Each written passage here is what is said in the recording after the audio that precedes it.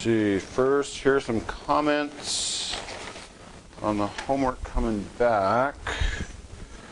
So,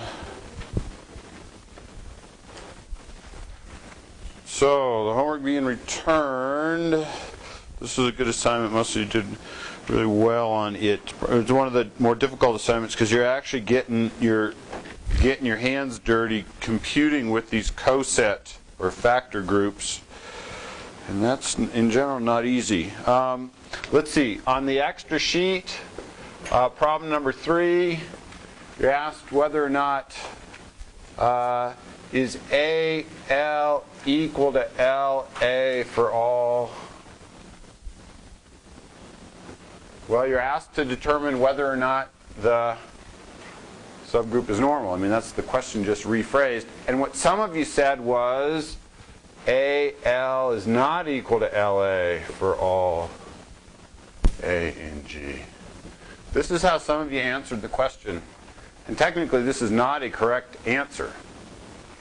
You're asked to determine whether or not the left cosets are always equal to the right cosets.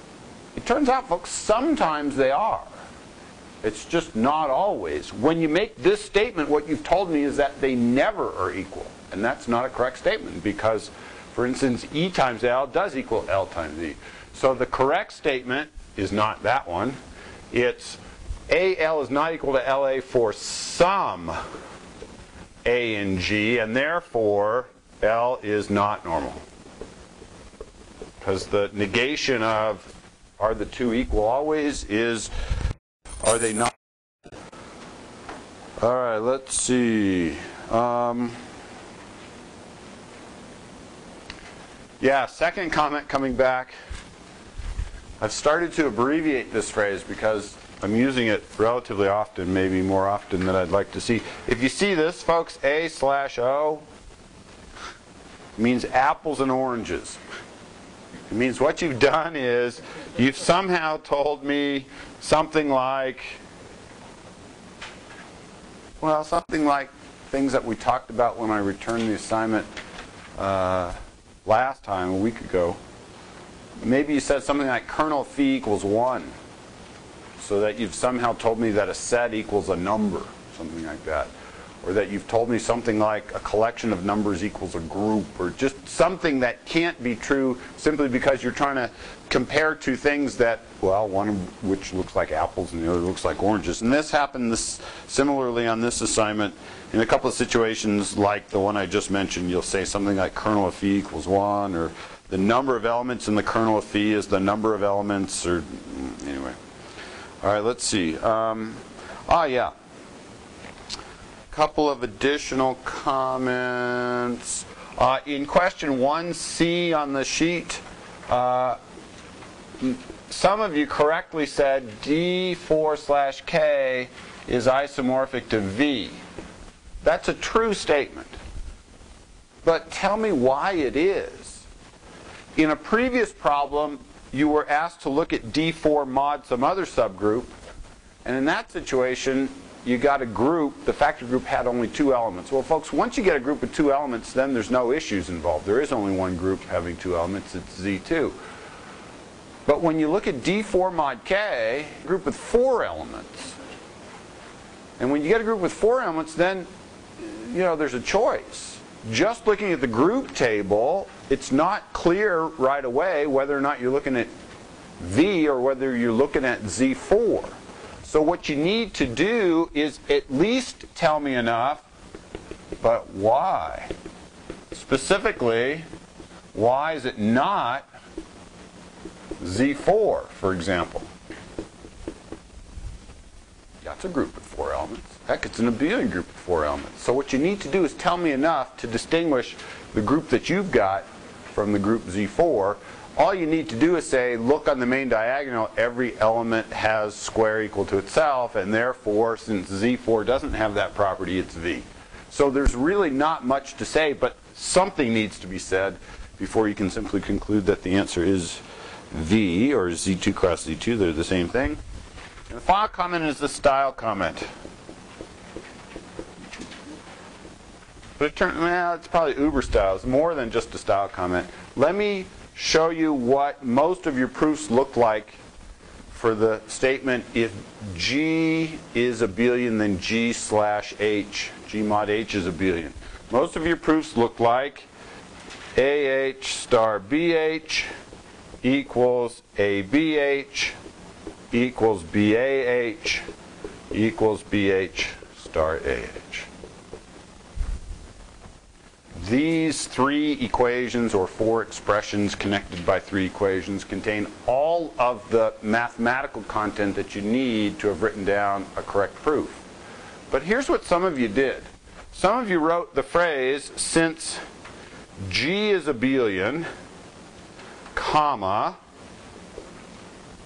that. Folks, you've made three different statements here. You've told me this equals this, and this equals this, and this equals this. Okay, which one of those equations is the one that somehow follows from the fact that G is abelian? Is it this equals this? Is it this equals this? In fact, it's the middle one. So in fact, what some others of you did was you wrote that same phrase out here.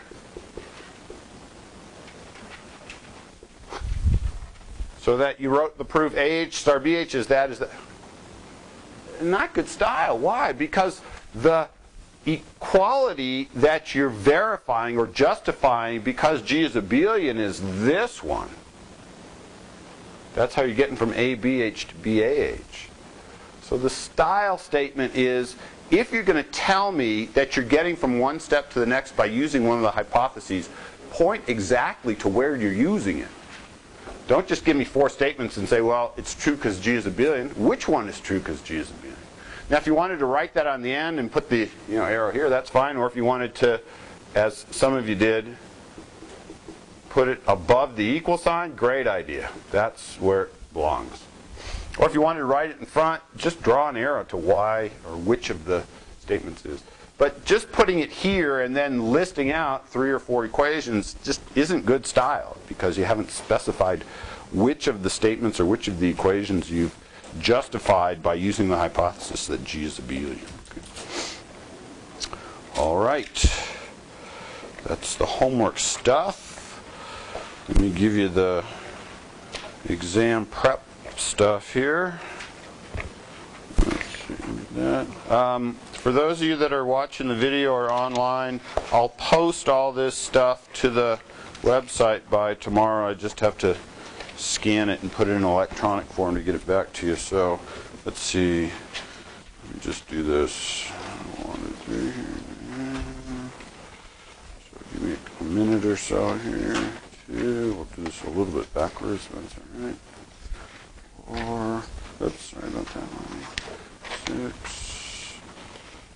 8, 10. Let's see, Sarah, I'm just going to have you pass these back, I think. There you go.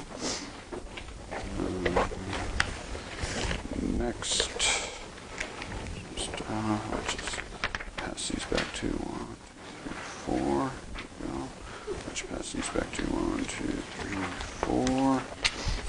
That's much more efficient. 1, 2, 3. Here, Devin, pass those straight back. 1, 2, 3. Ashley. 1, 2, 3, 4, 5. Here, Diane, I'll let you pass those back for me. Thank you. And then here is the. There you go. Pass those back to there. 1, 2, 3. 1, 2, 3. How do we do here? Everybody's got 3 documents now? Yeah. Okay. Exam 2 info. Well, hey, I mean, it looks, bad joke, looks isomorphic to exam 1 info, right? I mean, it's the same structure here. Here's the date, here's the sections it'll cover, here's what you need to know, and we'll go from there. And I've given you the practice exam, which is the exam that I gave last year. Will exam 2 this year look similar to practice exam 2? Sure it will. Will it look as similar as exam 1 looked to practice exam 1? Yeah, close. I mean, if you've really got a good understanding of what's happening on practice exam 2, you'll probably do pretty well on real exam 2, but don't get tunnel vision here. Just because there's questions on the practice exam doesn't mean that the same or similar questions will necessarily show up on the exam, and conversely, there certainly might be questions on exam 2 that, the real exam 2, that don't look like they have any direct, corresponding questions on the practice exam. But if you do all the, sort of redo all the homework, make sure you've got all the homework stuff under your belt, and you go back through in your notes and make sure that you've picked out all of the, key ideas that we studied in here. So in case there's some true-false questions or sort of big picture questions, then you should be completely well prepared for exam 2. All right. Questions about exam 2? Let's see. What do I want to do here? I mean, there are SI sessions Tuesday and Wednesday. Let me email Jen and see whether or not we can run an SI session either before class on Monday or maybe Friday afternoon or something like that. So I'll send an email out to you. Let me write myself a note here to see whether or not we can get an SI session together Friday or Monday before the exam. All right? I mean, I'll be in my office Monday before the exam, but maybe we can get a little bit more work done on this stuff. Okay. All right. Remarks? Yeah. So, here's what's up tonight. We're going to continue on this second major theme, this new topic that we introduced last Wednesday, this topic called rings, and we'll continue in that, well, definitely through the end of the semester. So let me remind you what a ring is, and then we'll continue looking at not only examples of things that are rings, but various properties that certain rings possess. So a reminder of the definition, and I'll write it out in shorter hand or using more concise notation than I used on last Wednesday because, well, we've already seen the idea. In effect, a ring is a set with two binary operations, one typically denoted by plus, the other typically denoted by dot, where the following three things are true about the set together with these two binary operations. First, that if you look at R together with the plus operation, that you get an abelian group. That's a very strong statement. Here's a very weak statement, that R together with the multiplication is an associative binary operation. And third, I'll just write distributive laws.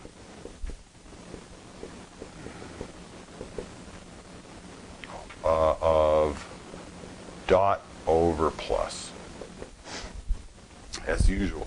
So a ring in general is simply a system where you've got two binary operations. The good intuition about rings is you know a lot of them.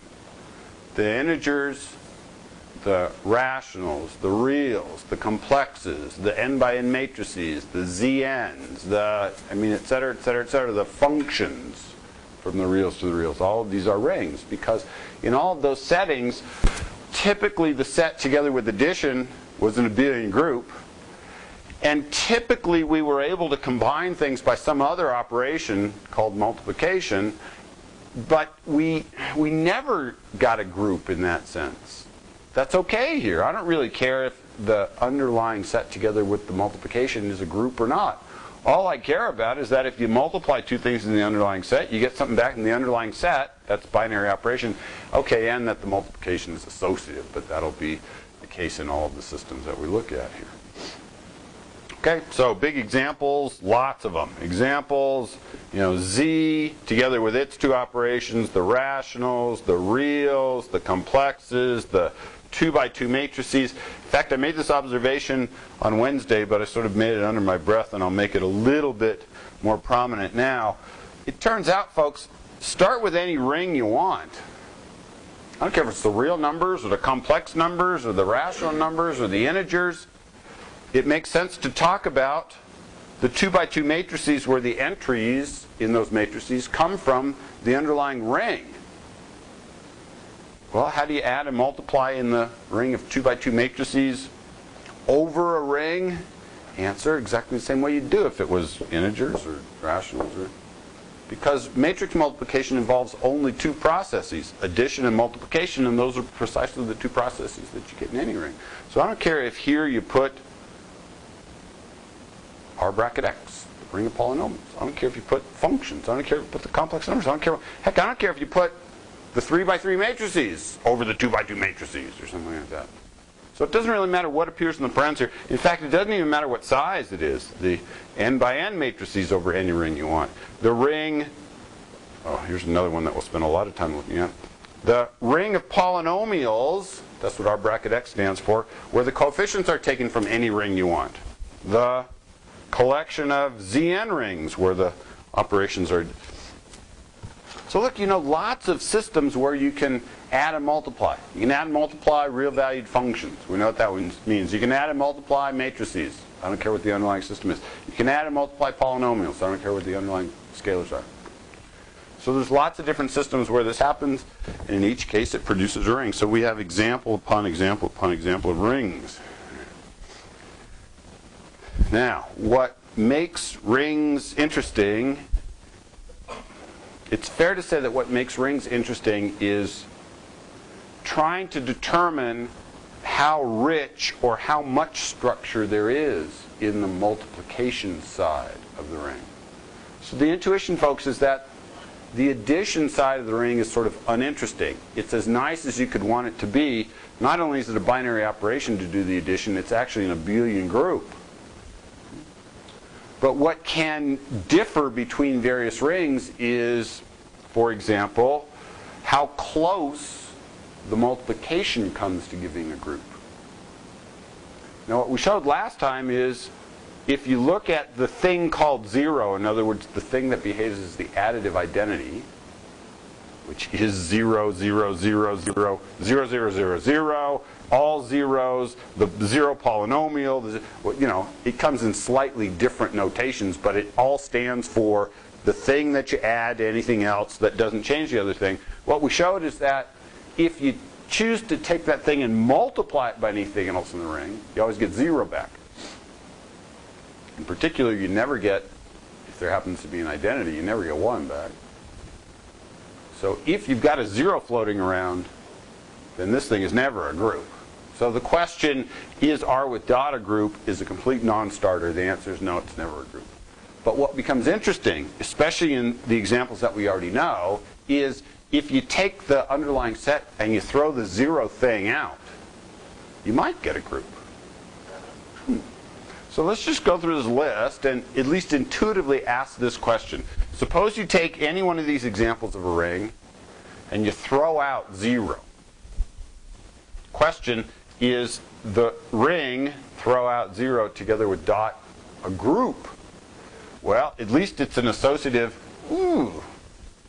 Now I got to be a little bit careful. If I throw 0 out, is it the case that I even get a binary operation? I might not. Let me give you an example. If I look inside the ring Z6, so 0, 1, 2, 3, 4, 5, there's Z6. It's easy to write down. Now I'm going to ask you to throw 0 out, and the question is, are the elements that remain, there's only 5 of them, do those form a group? The answer is no, because the thing never even gets off the ground. It's not even a binary operation. Here's why. If I take 2 and 3, those are certainly non-zero elements, and I multiply them together, I get 0. I get something outside the set that I've just looked at. So boy, in some situations, it's a disaster. But in other situations, for example, if I look at Q and I throw out 0, well, let's see, if I take any two non-zero rational numbers and multiply them together, all right, at least I get a non-zero rational number. Just two non-zero rational numbers multiplied together give non-zero. Oh, so at least it's a binary operation on the set of non-zero elements. And now we can ask, all right, is it the case that if you form, well, let's see, is there an identity in there? Yeah. Is it the case that if I hand you any non-zero rational number that you can find something that multiplies to give the identity? Sure, just flip it over.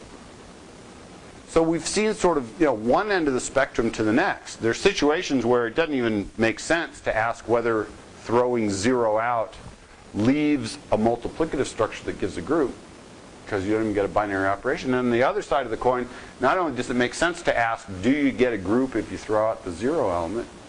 In fact, you do. It's pretty easy to show. Okay, so the big, let's call this philosophy. It's this. How nice is R with dot? Note that it's never a group. It is never a group. And the reason it's never a group is because the 0 element, 0 will never have a multiplicative inverse.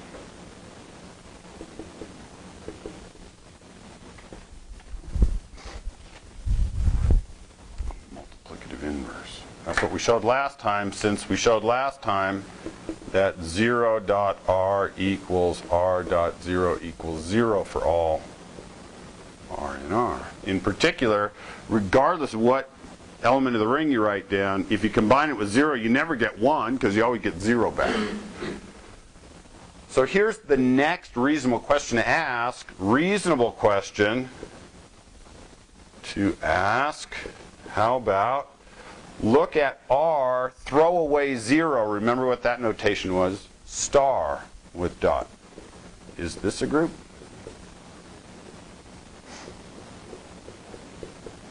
And let's see. R, just to remind you, just for emphasis, this is R, throw out 0. Answer? Sometimes yes, sometimes no. Sometimes yes. Sometimes no. Let's give some yes examples. Example, if I take Q rationals, then the question is, look at the non-zero rationals together with multiplication. Does this form a group? Turns out, folks, we've seen this many times and we know the answer is yes. But the point is, I've now viewed Q as a ring. I'm now asking you to forget the addition operation for a minute, find inside Q the 0 element, throw it out, and ask what's left over. Well, in order to verify that this is a group, technically what do we need to do? We need to, step 0, show that dot is a binary operation. Dot, binary operation on Q star. Okay.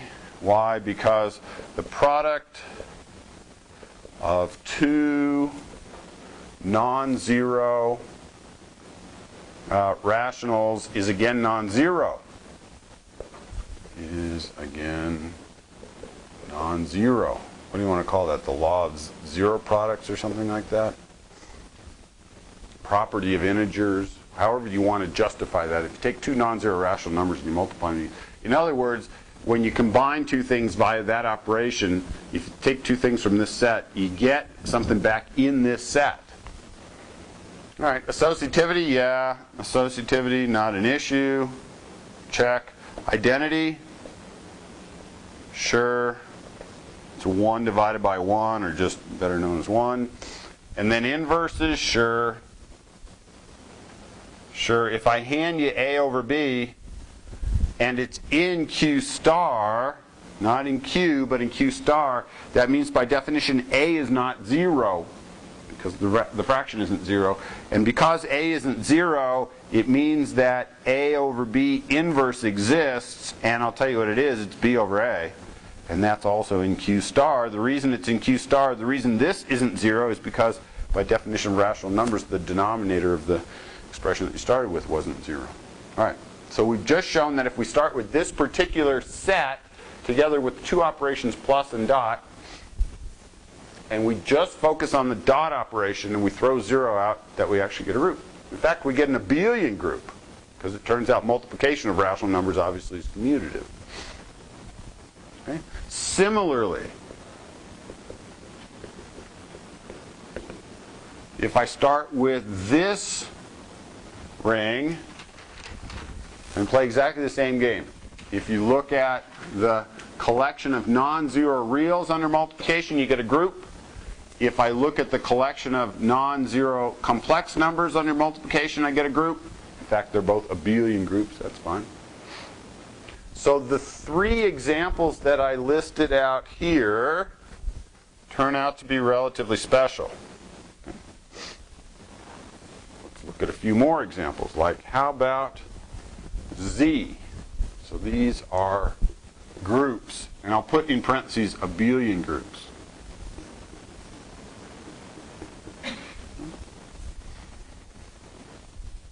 Next level of example. Example, let's look at the integers.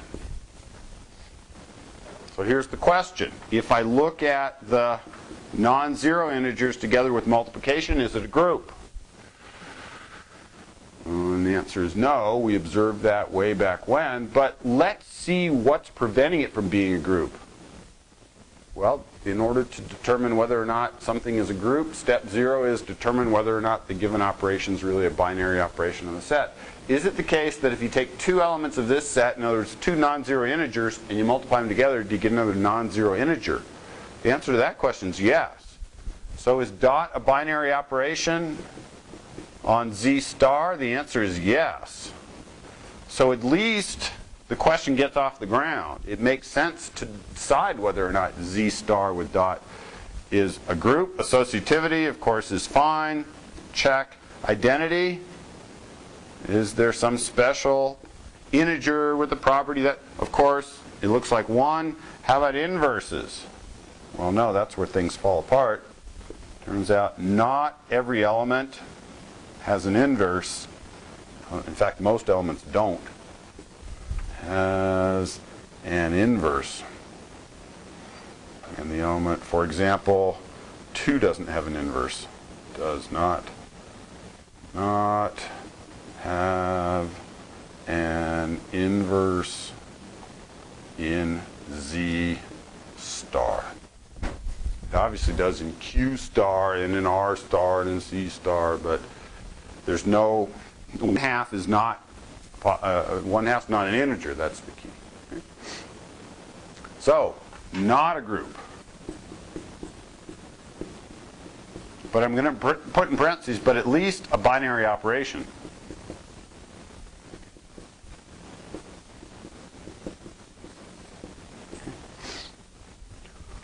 All right. It turns out, and I'm not going to go through all the details, that there is another collection of elements on this list that behave like the integers do. And what I'm going to do is look at a specific example, because this is the one that I looked at last time. I'm going to look at the specific example of the collection of polynomials where the coefficients that I'm going to ask you to use come from the real numbers. So it turns out, if I look at this ring, the ring of polynomials with coefficients in the real numbers, oops, write this down in the same form that I had the other ones. So here's the ring that I want you to consider. And now the question is, if I look at the collection of non-zero polynomials under multiplication, what do we get? Well, let's see. Step 0 is to make sure that multiplication of non-zero polynomials is a binary operation. In other words, if I take two non-zero polynomials where the coefficients are coming from the reals and I multiply them together, well, you always get a non-zero polynomial. So the fact that this is a binary operation is okay. Again, think about it. If you take two non-zero polynomials and you multiply them together, in fact, I'll convince you that the result has to be non-zero. In effect, it's just the degree argument. If you hand me two non-zero polynomials, tell me the degree of the first one. Maybe it's 3. Tell me the degree of the second one. Maybe it's 4. Hey, if you multiply a degree 3 times a degree 4, you can't get the 0 polynomial. In fact, what you get is a degree 7 polynomial. So it turns out there is It turns out, and we'll use this terminology later, there's what we'll call a law of zero products that acts both in the integers. If you take two non-zero integers and you multiply them together, you get a non-zero integer. In the same way that in the same sort of way that we see happening inside the non-zero polynomials with real coefficients. If you take two non-zero polynomials with real coefficients and you multiply them, you get another non-zero polynomial. And in fact, for those of you that have taught an algebra course before, when you use that a lot, I'll show you where that happens later on. Associativity, sure, multiplication of polynomials is associative, no big deal. Is there an identity for the multiplication? In other words, is there some special non-zero polynomial with the property that if you multiply it times any other polynomial, it doesn't change the other polynomial? Sure. It's typically called this. It's the polynomial of degree 0 that has 1 as its constant term and 0 as its x term and 0 as its x squared term, etc. So I'm asking you to view the number 1 here as a polynomial. How about inverses? That falls down. For example, here's a polynomial. Does it have an inverse? In other words, can you multiply this polynomial times something to give you this? If your answer is 1 over x, okay, well, that's correct, but 1 over x isn't in here. This means the collection of all polynomials, non-zero, that have real valued coefficients. Polynomial by definition means a constant plus some real number times x plus real number times x squared plus da-da-da-da-da. You don't get to use negative exponents in the definition of polynomial. So this thing has no inverse, at least in r bracket x star. Okay. So it's the same sort of issue as with the integers. You at least get off the ground. Multiplication turns out to be a binary operation on the set. It turns out to not give a group. And in both cases it falls short because, well, various elements lack inverses. All right, now, the sort of third piece of the puzzle, or the third flavor of rings, are rings in which when you throw out the zero element, you don't even get a binary operation in a given set. So here's sort of the third flavor of example. Let's look at, how about Z6? That's the one that I just talked you through. Let's write down the details. So if I look at Z6 star, in other words, throw out 0 with multiplication, then this is not even a binary operation. Not even a binary operation. So the question, does it form a group, is a non-starter. Why not? Because, for example, if I take 2 times 3, each of these individually are non-zero elements of Z6, but I get 0, which is then not in Z6 star. Not a group. Similarly, if I look at the, let's say, the 2 by 2 matrices over the reals, if I throw out 0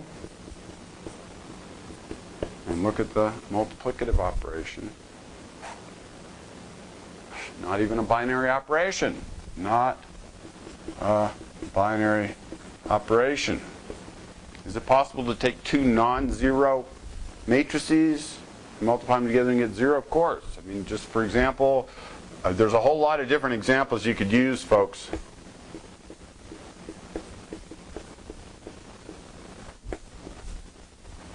Which is not in M2R star.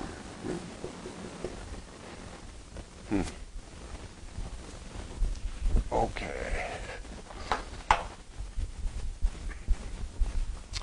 I'm going to give you some words. The words, in effect, correspond to these three flavors of rings. In some cases, you get, when you throw out the 0 element, you get a group when you look at the non-zero elements under multiplication. Sometimes, even though you don't get a group, you at least get a binary operation on the non-zero elements. And sometimes you just, sometimes it sort of falls apart and you don't really get much of a structure. There's just too much bad, I don't say bad stuff. There's just too much stuff that winds up being 0 to allow multiplication to be a binary operation of non-zero elements. So here are some words. We sort of describe each of these three types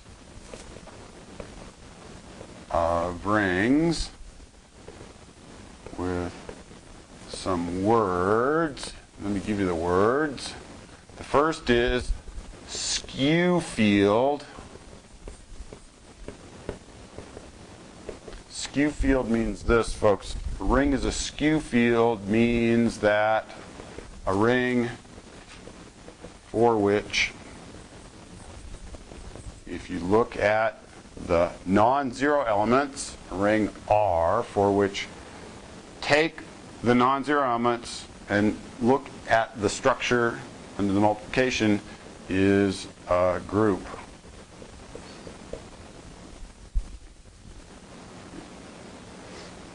Now there's two other words that are germane here. This is also called, this is another phrase, I won't say one is more standard than the other, but they're certainly both used in the literature.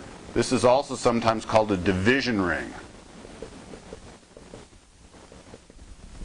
Intuitively, it's a ring in which division always makes sense as long as you've thrown out 0. So there's the first phrase.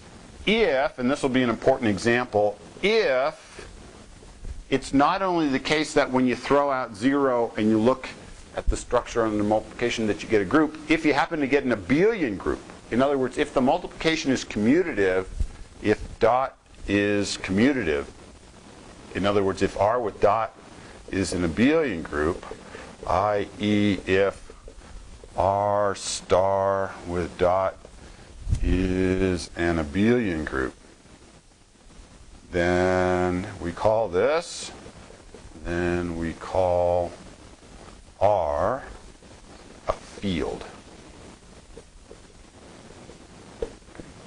So skew field means that the non-zero elements form a group under multiplication. Field means more. Field means not only is it a group, in fact it's an abelian group.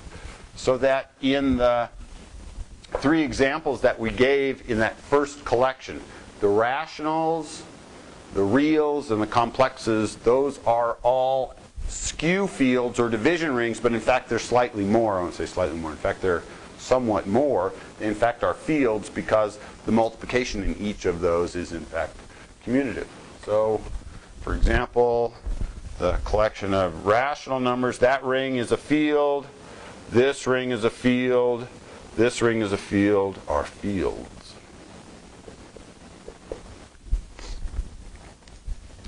Now for one of the homework problems, let's see, that I'll assign tonight, and it won't be due till after the exam, so not to worry. And one of the homework problems that I'll assign tonight, example, you'll do this for homework. No, I lied. You'll do a problem that's essentially identical to it for homework. Instead of square root of 5, it'll be square root of 11 or something like that. Remember, we looked last time at the following ring. The collection of elements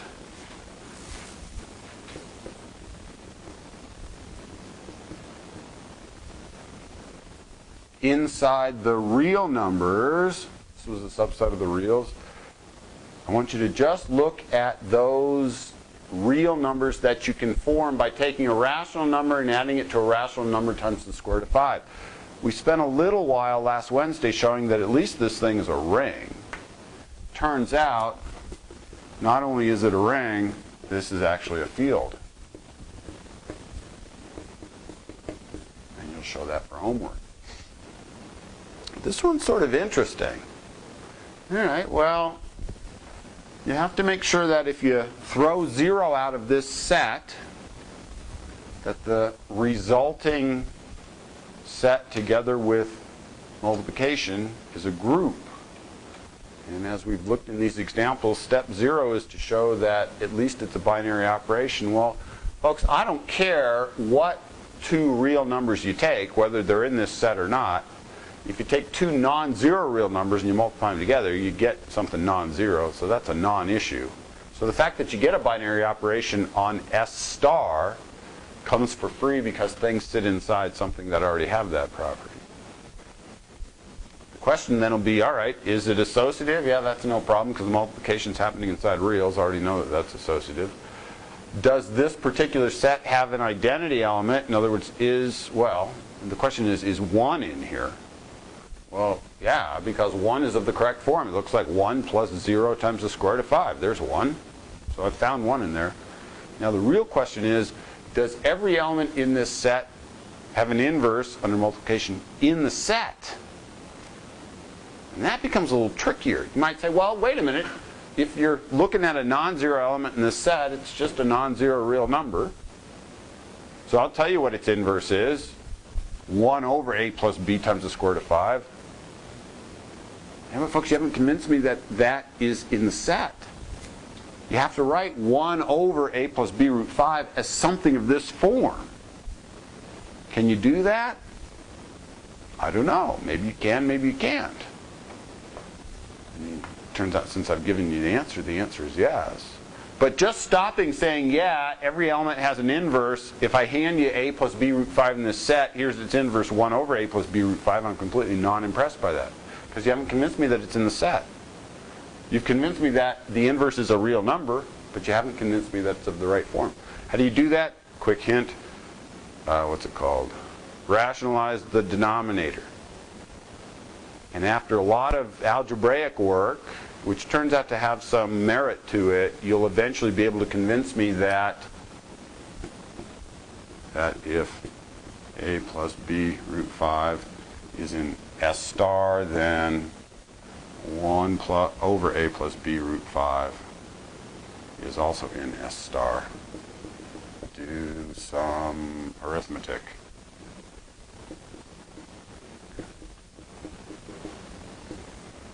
And it turns out when I hand you this similar question for homework, that will really be the only non-trivial issue that you have to deal with in deciding whether or not that set is a field or not. We already shown it's a ring, and then showing the other stuff, all except for the last piece, follows directly from the fact that you're just multiplying real numbers. Two non-zero real numbers multiplied together is going to be non-zero. Associativity comes for free. That the identity element is in there comes for free, and you just have to show that inverses are of the correct form. Okay. All right, so that's the first collection of words. Skew field or division ring, and then, more importantly, a field.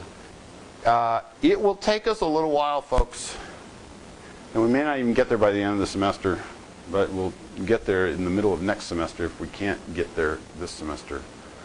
It'll take a little while to be able to write down an example of a skew field. In other words, a ring where when you throw out 0 and you look at what's left over under multiplication, that you get a group that's not an abelian group. In other words, it'll be relatively difficult to come up with an example of a this that's not actually that. All the examples that we've written down so far are not only skew fields, they actually are fields. Okay?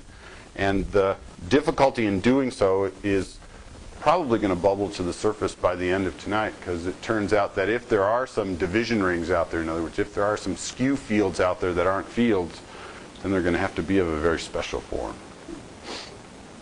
All right. Questions? Comments? All right. Let's see. Do I want to do this next flavor yet? No. Yeah. Let's do this. Proposition. Proposition. Let me phrase it as a question first. Question. Question. All right. Now, looks like the rationalist question. So I'm going to list out a bunch of rings for you. Zn, where n is a natural number. So here's a lot of rings. Z2, Z3, Z4. Z1 technically is a ring. It's pretty uninteresting. It's just 0 by itself. Z2, Z3, Z4, Z5, Z6. So I have a whole list of them. We've given an example of a ring on this list, Z6, that's not only not a field, in fact, doesn't even get off the ground. When you throw 0 out, you don't even get a binary operation. Okay. That was this. So if you ask the question, are the rings on this list fields, the answer is certainly some of them are not. Z6 is a good example of that. But it turns out there are rings on this list that are fields. So the question is, which, if any of these rings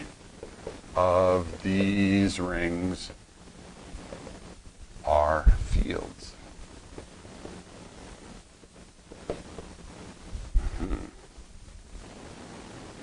Quick remark, Z6 certainly is not. See this computation? Because heck, if you throw out 0, then not only do you not get a group, you don't even get a binary operation. But example, let's look at something small. How about Z? Yeah, Z3. So here's Z3, and the operation is addition and multiplication mod 3.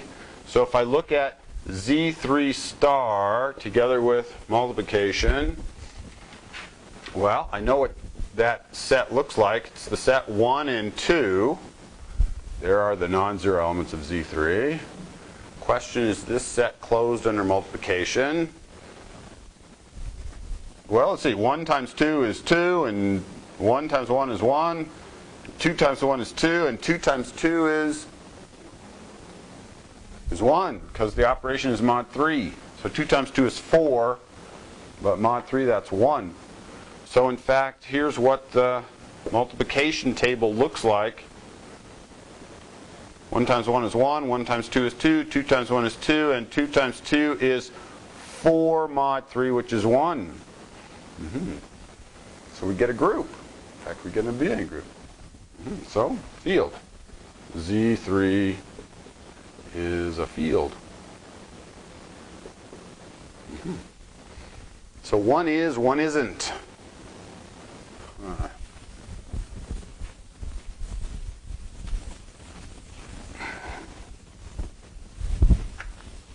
I'll sort of cut to the chase here. So the question is, can we distinguish between the integers, the n values, that produce fields versus those that don't produce fields? And the answer turns out to be yes. It turns out, proposition, that z sub n is a field precisely when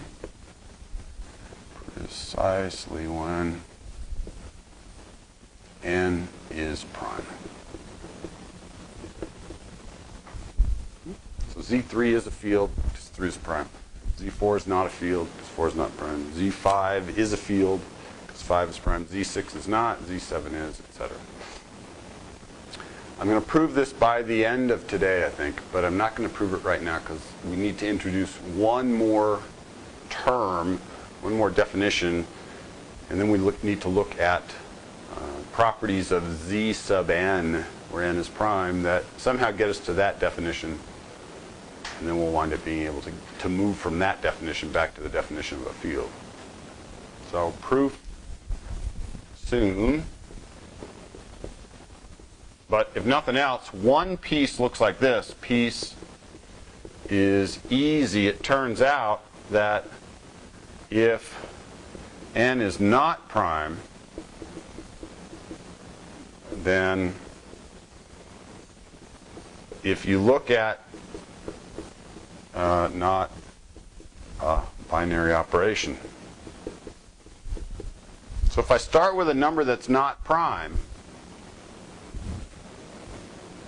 well, the question is it possible for, when you throw out 0, the corresponding set together with multiplication to be a group? And the answer is not even chance. Doesn't even get off the ground. Not only is it not a group, in fact, you don't even get a binary operation.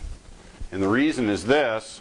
Well, wait a minute. If n isn't prime, So if n is not prime, then what does that mean? It means you can write n as, let's call it a times b, where a is less than n and bigger than 1, and b is less than n but bigger than 1. That's what it means to be not prime, that you can actually factor it. Well, what does it mean to say that the integers a and b are each less than n? It means that they're not 0 in Zn, but then a is not 0 and b is not 0 in Z sub n, because they're each less than n and bigger than 1. And the only way you can be 0 in Z sub n is if you're a multiple of n.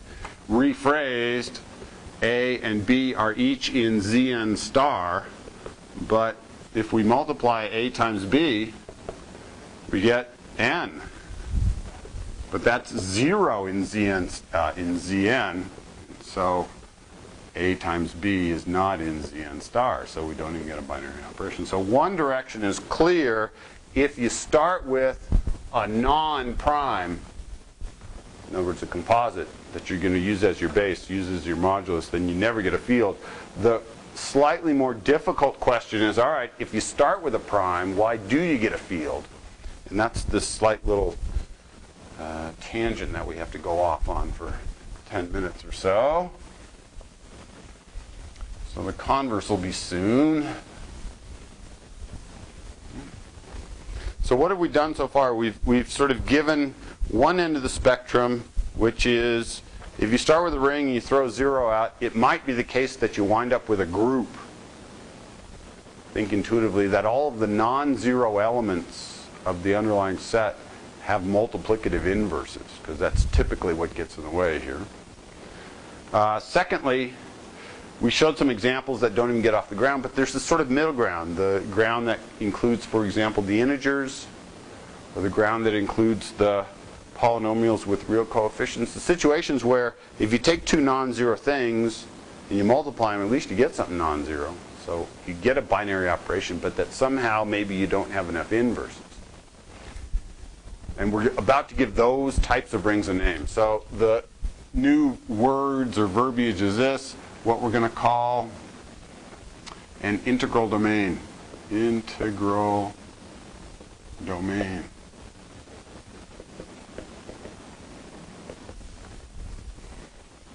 So this is a type of ring. The situation is a ring R for which, let's see. Well, I mean, the silly statement, bless you, that I have to put in is, first of all, that R has unity. In other words, that it has something that we identify as 1. Secondly, that R is commutative. You might say, well, wait a minute. R has two binary operations on it, addition and multiplication. Which of the operations are you telling me is commutative? Folks, there's not an issue here, because always the plus operation is assumed to be commutative because it's always assumed to be an abelian group under addition. So when we say R is commutative, we mean R with dot is commutative. And the key is that when you look at the non-zero elements under dot, that you get a binary operation. And I'll rephrase what that means. In other words, i.e., the product of two non-zero elements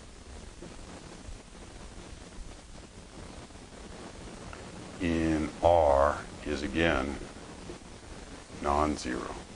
So I've just rephrased what it means to say that the non-zero elements under multiplication form a binary operation, or is a set with a binary operation dot.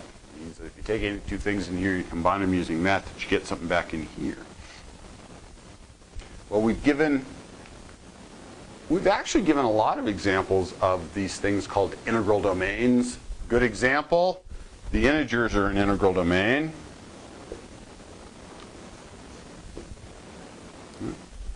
The integers are an integral domain. The polynomials with real coefficients are an integral domain? Yeah, let's see. The integer certainly has a multiplicative identity. The multiplication in the integers is certainly commutative. And we showed that whenever you take two non-zero integers and you multiply them, you get a non-zero integer. The same was true with Paul. But you know what, folks? The same is also true of the rationals. Rationals certainly has an identity element. Multiplication is certainly commutative. And in fact, I could say more about the rationals. In fact, not only was the rationals with dot a binary operation, it actually turned out to be a group. And the same is true of the reals, and the same is true of the complexes. Let's see, proposition. Proposition, if R is a field,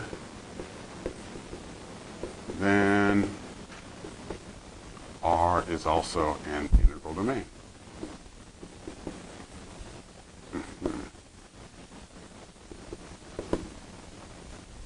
If it's the case that when you look at the non-zero elements under multiplication that you get an abelian group, that's what this means, is it necessarily the case that when you look at R and its non-zero elements under multiplication that the collection has unity, is commutative, and forms a binary operation? Well, yeah.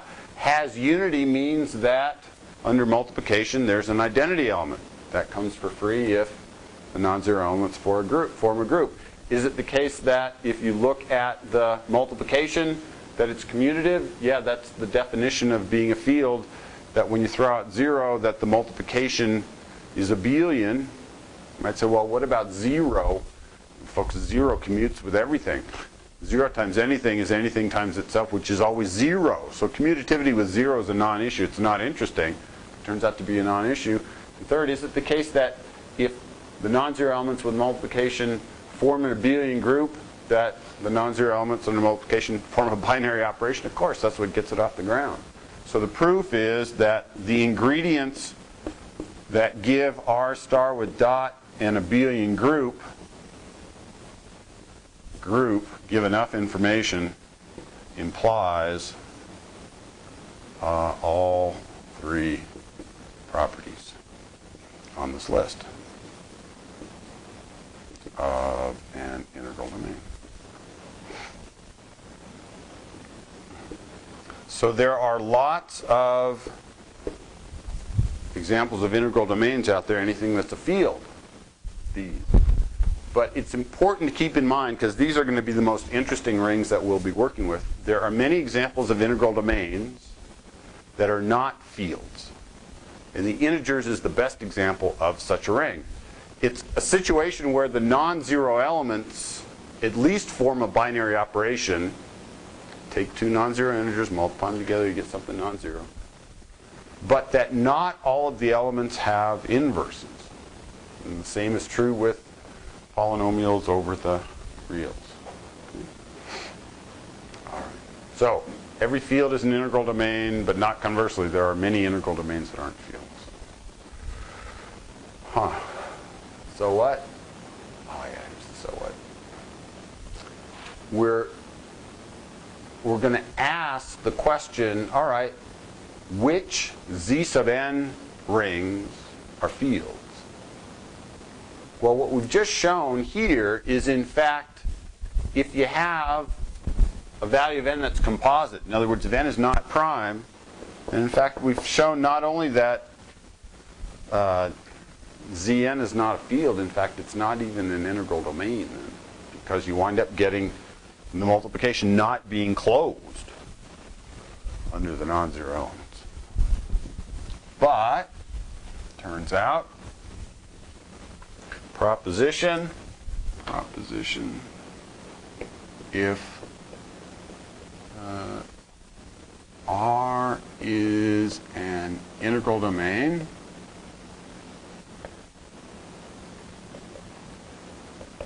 and A, B, C are elements in R with A not equal to 0, and you have the following equation. If you have A times B equals A times C, then the conclusion is you can cancel B equals C. This is going to be probably the key property of integral domains. So whether or not you happen to be in Q or in R or in Z or in R bracket X, if you're multiplying by something that's non-zero and you're multiplying two separate things called B and C and you wind up getting the same thing out, then B and C had to be the same things going in. Reason, oh look, if A times B is A times C, then subtract from both sides. That gives A times B minus A times C is 0. Now factor, this is the distributive law, A times B minus C is 0. And now stare for a minute at what we've got.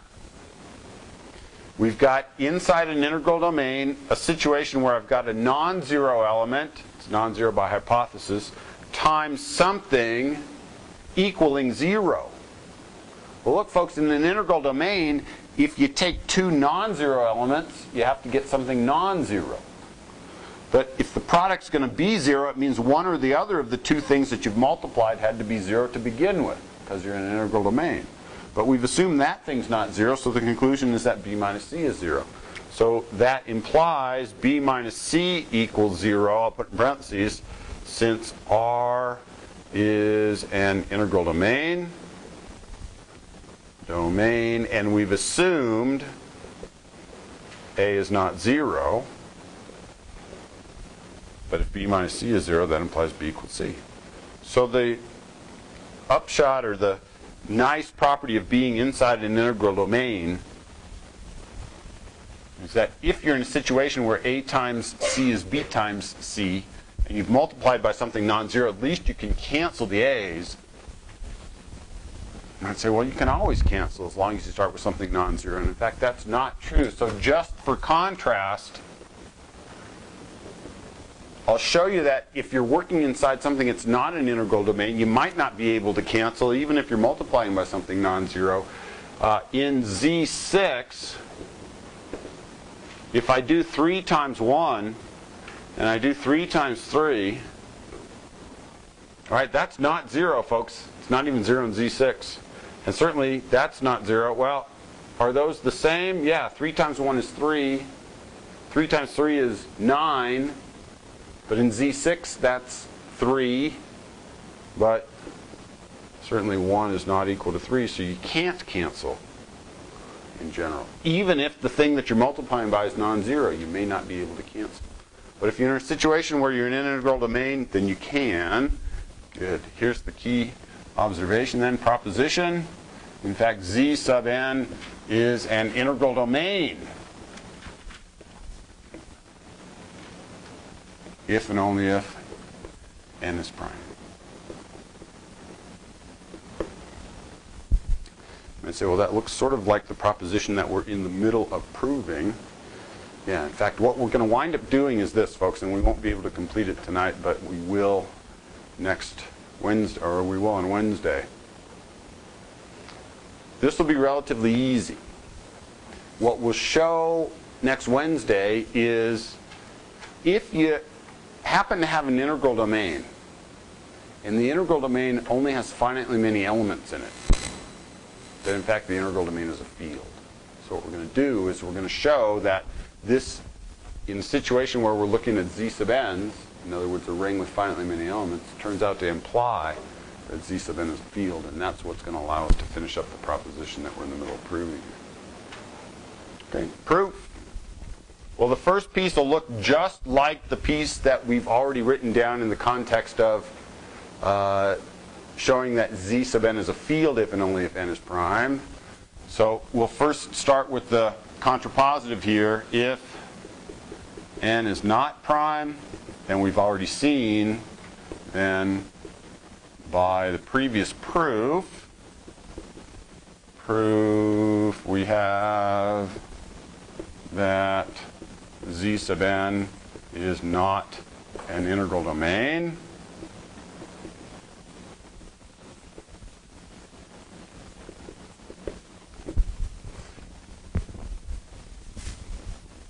So that gives us this direction. If Zn is an integral domain, then necessarily n is prime. Now how about for the converse? Now, suppose n is prime.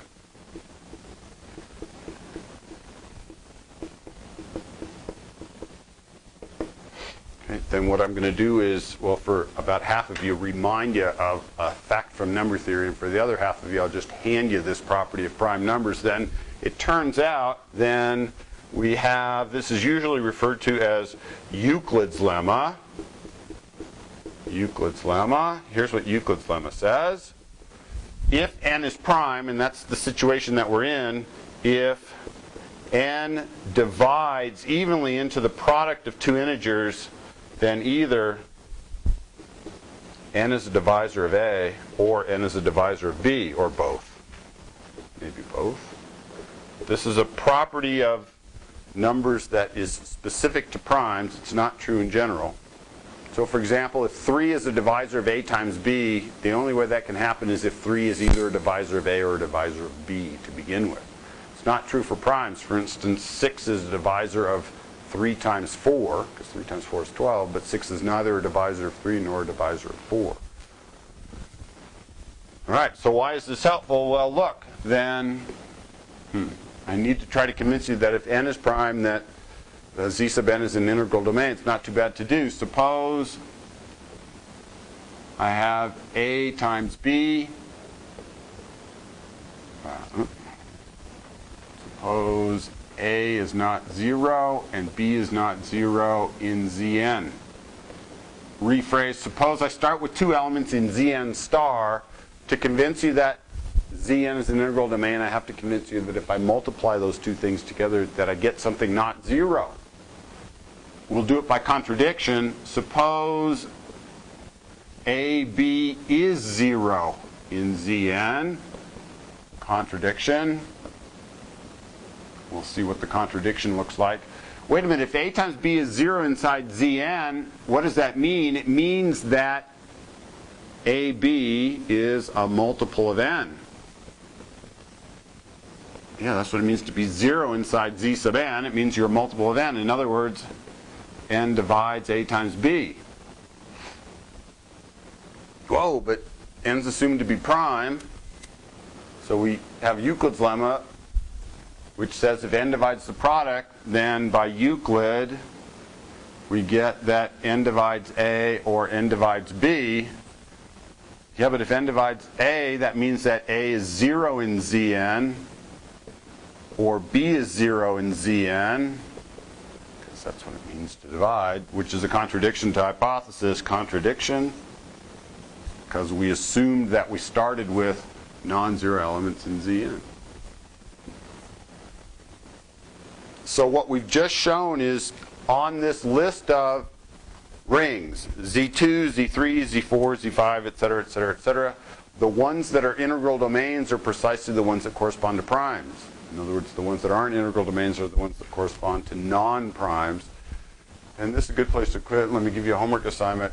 As I've mentioned, at least in words, but didn't write down, what we will do next time is use this proposition of integral domains to show that if you start with an integral domain that happens to have only finitely many elements, like Z5 or Z11 or Z13 or something like that, that necessarily you get a field.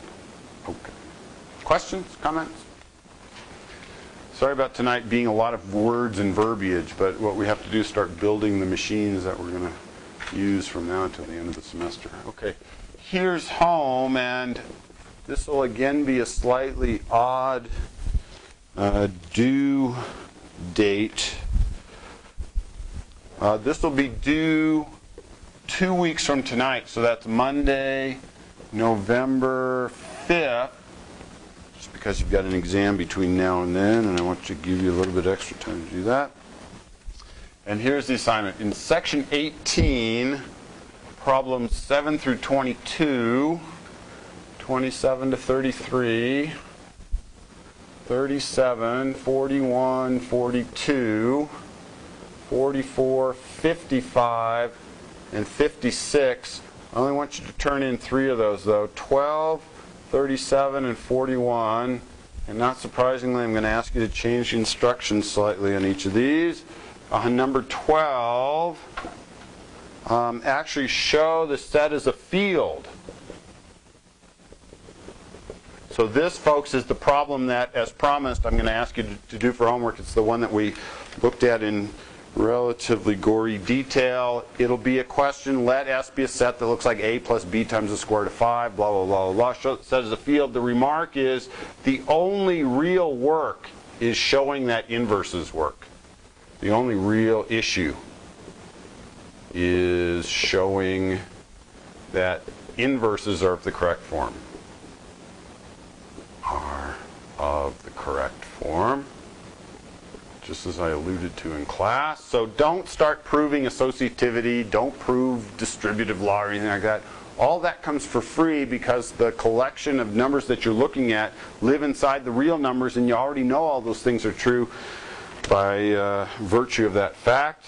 On number 41, what do I want you to do here? Is the result also true in Z6? Justify. If it is, tell me why, and if it's not, give me a counterexample. And then in section 19, here's some problems that, of course, I'm going to change the instructions on as well. 1 through 4, 11 through 17, 19, 23, and 29. The turn-in problems are 3 and 23. And on 3, I want you to use, instead of the polynomial they give you, use the polynomial x squared plus 3x plus 2. That's much more interesting. And on 23, wherever they say division ring,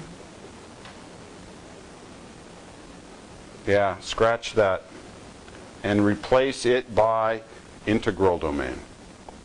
Integral domain.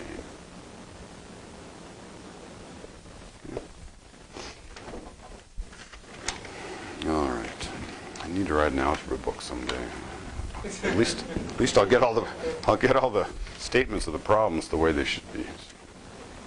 All right. And again, that'll be due 2 weeks.